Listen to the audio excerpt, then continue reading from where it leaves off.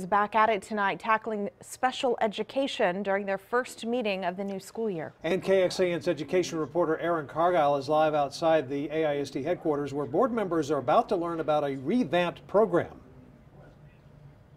They are, Robert. I'm told the entire structure of the special education department has changed from the executive director all the way down to teachers on the campus level. This was done to create more collaboration and communication, and really the end goal is to close the gap between special ed students and non-special ed students. I want you to take a look at this large disparity with graduation rates, and AISD tells me this is actually an improvement from years past. In 2013, 2014 and 2015, the four-year graduation rate among special ed students averaged about 68%, while non-special ed students were in the high 80s, low 90 percentile.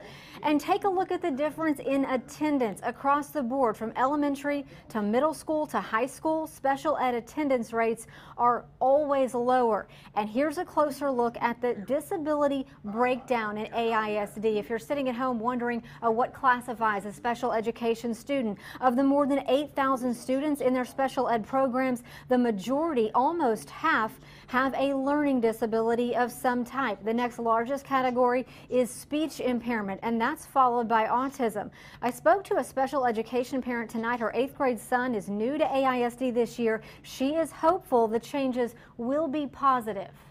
I've seen a lot of talk and not a lot of action, so I'll be really curious to see if it all actually leads to some beneficial change for the students, and I hope it does.